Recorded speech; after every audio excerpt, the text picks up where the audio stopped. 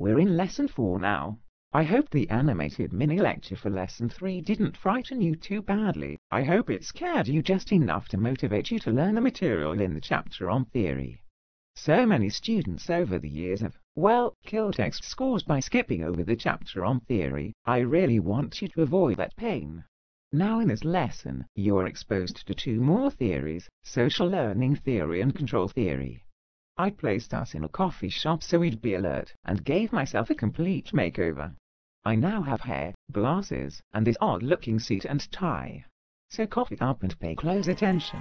I covered these 2 theories, social learning and control, together in Lesson 4 because there are important links between the 2, as well as a very big difference.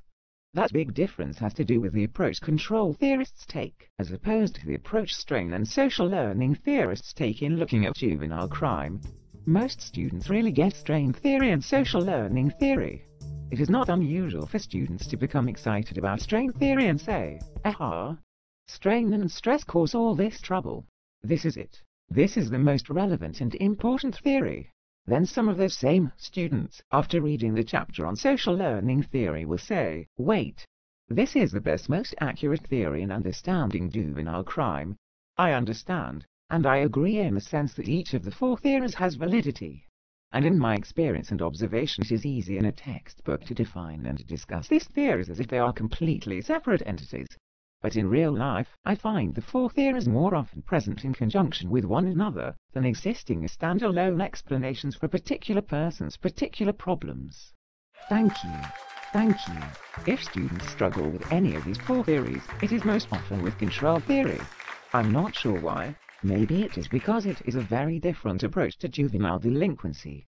I think it has as much validity as the other 3 theories, but I find some students tend to skim over control theory, and on tests miss the fundamental difference between this theory and the 2 introduced previously, strain and social learning theories.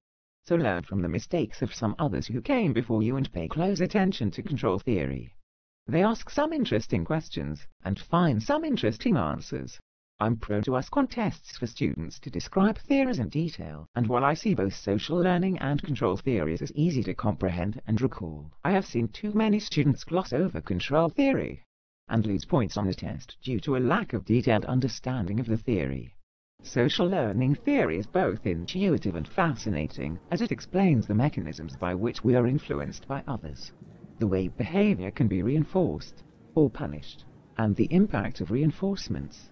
Positive and negative, and punishments, positive and negative. Control theory isn't at all concerned with trying to explain what may cause delinquency.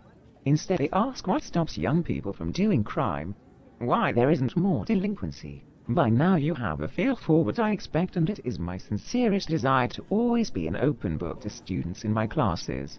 You should be taking advantage of the self-testing opportunities at the end of each chapter.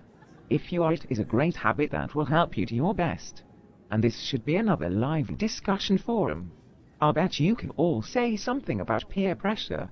Personally, I think it's important for us to realize that even as adults we are often pressured by our peers to behave and to think in a certain way. Just look at language, clothing, music fads. Look at cell phones and the recent love affair we have with them. I expect you to know these theories, all 4 of them, in a manner that allows you to describe them in detail and discuss them intelligently with others in the class, and other students, friends, or even interested parents. That concludes this mini-lecture. I hope that you are all doing well in all your courses and that you feel good about yourselves. You should. You are pursuing educational goals at a major university, and this will all be worth it. And education is truly something no one can take away from you. It is also something you have to do for yourself. I'm just the guide. You are doing all the hiking. Until next time, I wish you health and happiness. Have fun, and be safe.